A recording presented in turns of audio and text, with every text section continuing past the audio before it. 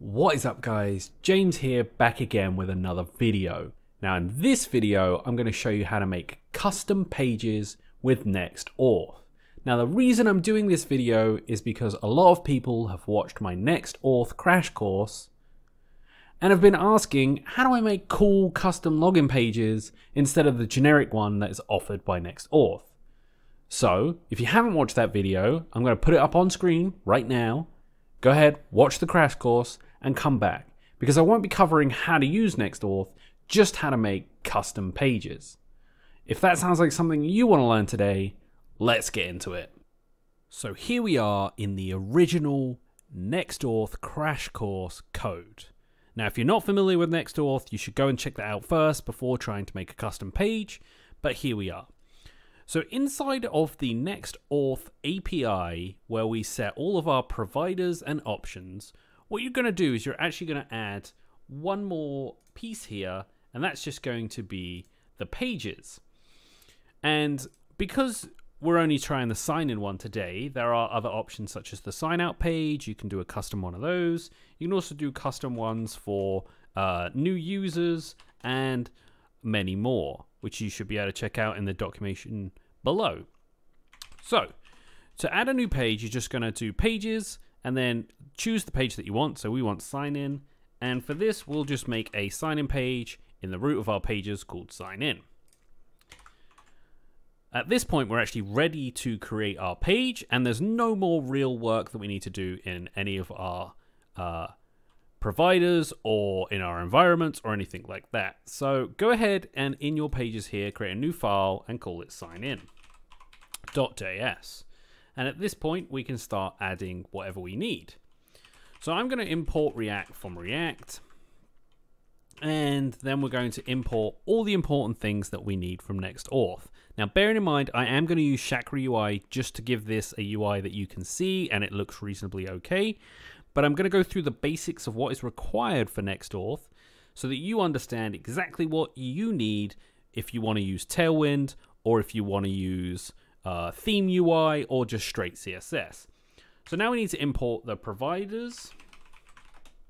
We need to import the sign-in, get session, and CSRF token. And those are all coming from Next-auth. So now we have that, we're going to create our export default function ready for our page. I'm going to call this sign in. And what we're going to do is we're going to pass in two properties here. So we're going to pass in the providers, and we're also going to pass in the CFR token. And then inside of here is where we'll do our return. And for now, we'll just return a div. So we actually need to grab some initial props here before we can actually handle this sign-in page. So what we can do is create a sign-in.getInitialProps. And this asynchronous function is going to make a call using context. And what we can do here, because I want to do this right as we load the page, we're going to take the request and response equals context, and what we're going to do is see if there is a session here, and if there is a session we're going to redirect the user away from the sign-in page, because if we don't do this they'll be able to continuously try and sign in even if they already have a session and they're already signed in. So we can do a session here and say await, get session, and then pass in the request. And just like that, we now have the ability to handle if they are already logged in. So then what we can do is say, before we go and try and put any providers in here or return a CSRF token, we can say, if the session and response and session.access token, we can then, inside of here, do a response and do write head 302, set the location back to the home page. then at that point, we can just do response.end, and then we can return. And essentially what's happening here, it's saying if there is a session and response, and there's an access token for this session, we should just redirect them back to the home page because they're already signed in and they don't need to be on this page. Then inside of here, we can do a return. And this also, by the way, works when you redirect to OAuth and come back. If you don't have this piece of code, what will happen is you'll stay on the sign-in page. So then we can just return session, and we'll set that to undefined. Then we can set the providers. And the providers are just going to await providers context. So basically what we're going to do here is grab all the providers that we're passing in here. So Twitter, email, and GitHub. And then finally we need this CSRF token. And we can do the same thing by doing CSRF token and context. Now, if you're not doing email sign-in at all, so if you're not interested in email sign-in, you can actually get rid of this and remove it completely. So this part is for email sign-in only. So if you don't need that, get rid of it, and then you can just do all of your providers. So now we have that, we're actually ready to pass these props in here and then use them as we see fit. So what I'm going to do is I'm going to basically set this up for Chakra UI and also talk about how this works. So first I'm just going to add a container, and then we'll add a header here, or a heading, should I say, as a H1. And that H1 is just going to be in the center, and we'll set the heading itself to welcome to our custom page. So we just do welcome to our custom page. Then inside of this container, we're going to have a box here, and the box is going to hold essentially our email form and also our providers. So we're just going to set this to the center of the screen so it's right in the middle, just so it's easier for us to show for this tutorial. And then we can talk about how to do both the email form and also the providers.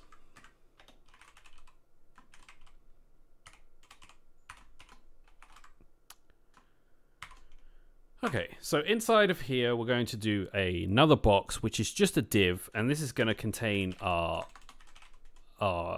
email form.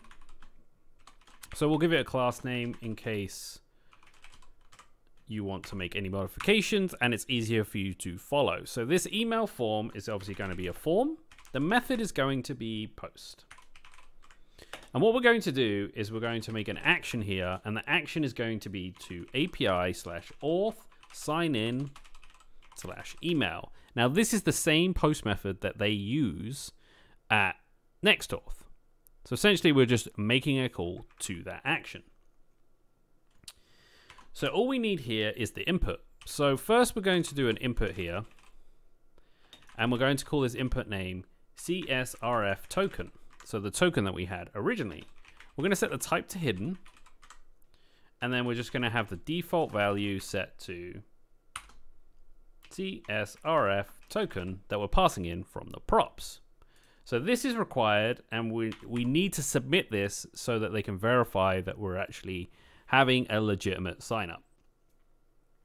Then we just need a label here, and the label will be email address.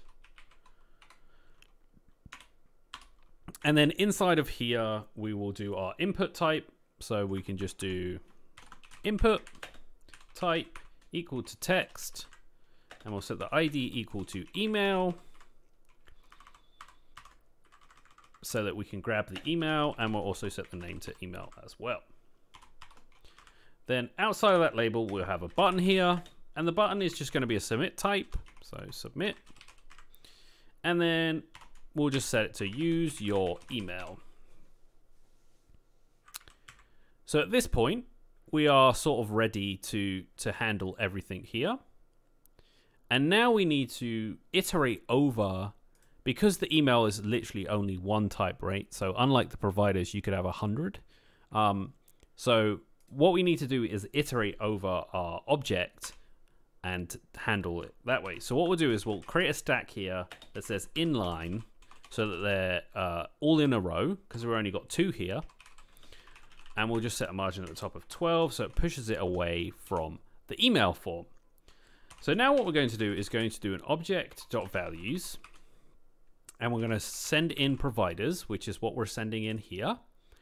And we're going to say .map, and then we're going to do a provider. So we'll just do provider. And then inside of here is where we're going to do an if statement. And the reason is because technically email is a provider. So if we didn't return nothing, if it is email, what would happen is we'd have another button that said sign in with email, which we don't need because we're already handling that here. And there wouldn't be an option to say insert an input, which then becomes frustrating for the user because they keep seeing email when really we don't have it. So you can just do an if statement here and say if the provider dot name is equal to email, just return. Otherwise, underneath, we're just going to return. And then inside of here, we're going to have a div that's going to hold the key, and the key is going to be provider dot name. And the button is going to be a variant here, so it's like just a standard outline button, similar to the style that they have for Next-auth, and we'll just say on click equal to a function here, and we're just going to do sign in, which is a built-in functionality for them, provider.id. And then inside the button, we'll just say sign in with provider.name. And then that will insert whichever one we have. And then we can hit save. And that's it. So now we can go ahead and test this out and make sure that it works correctly. But at this point, you're ready to use your custom page as you see fit. So I'll meet you on the other side where we're testing our new page. Okay, so here we are on our localhost 3000, and we now have just the regular sign in button, and this is from the original crash course. So now when we hit sign in, we now have this custom looking page. We have a couple of different buttons down here, and we could add things like, you know, the Twitter icon or the colors, or we could change this to add, you know, a different kind of button or style it however you wish. So let's make sure this works. So I'm going to go ahead and click sign in with GitHub. And because I've done this before, what should happen is I click the button and we should get redirected back to our original page. Great. And as you can see, we're now signed in with my email address and we can access the super secret pages. So let's make sure that works. And yes, that does work. Welcome to the secret page. This is a protected page. So if we go back and hit sign out, and hit sign in again, and let's test to make sure that our redirects work. So I'm going to sign in with GitHub, and then I'm going to go back and hit the sign in page and see what happens. Immediately I get redirected back to the page, so we know that this person can only sign in once and they won't get redirected to keep signing in. And at this point, this is fully ready to go and you have completed making a custom page with Next-auth. So there we have it, guys, a fully custom Next-auth login page that you can style however you wish. Now, if you did enjoy this tutorial, make sure to leave a like, leave a comment down below, let me know what else you'd like to see in the Next and Jamstack world. And of course, if you haven't already subscribed, make sure you're subscribed as we release new videos every week. And we also live stream on Twitch twice a week, Wednesdays and Sundays, and the VODs go up the day after. Until next time, see ya!